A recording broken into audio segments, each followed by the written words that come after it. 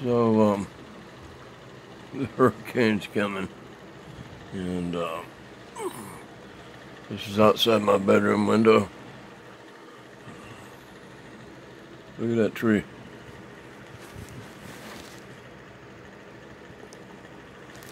It's the only thing I'm worried about right now.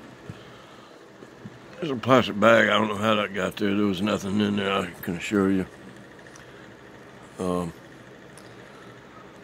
But this is what we have to deal with down here on these gigantic trees falling. And I don't know. If it fell, if that thing fell on us now, it would crush this bedroom.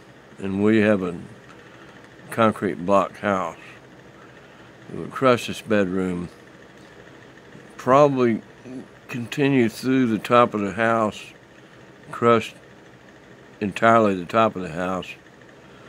The concrete wall, this is all from the last hurricane. All this mess here, and that tree there. Let's see if you can see. You can't see it very well. Top half of that tree is broke off, fallen here. That tree fell. It's never been cut. Our best possibility of survival is to be on the front side of the house, where it has to hit a second concrete wall. And we've already had pieces of this one. Let's see here. That piece right there fell and busted my tabletop. And there's another piece on the other side of the tree. And whatever. We might survive. But that's a big son of a bitch right there.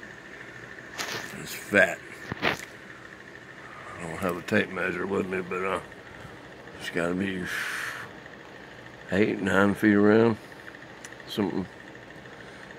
So you can't see it, but under that that foliage, let's just call it, there's a tree under there. The top half of that tree, and that vine killed it. And yeah, I'm gonna cut all that mess out of here. Might just burn it. Tell the fire department somebody arsoned my backyard. But anyway, gotta watch this thing. If it comes down, I'm gonna be looking for a place to live. Yeah, it's gigantic. There's my little abode right out my bedroom window. Look at it. It's crazy.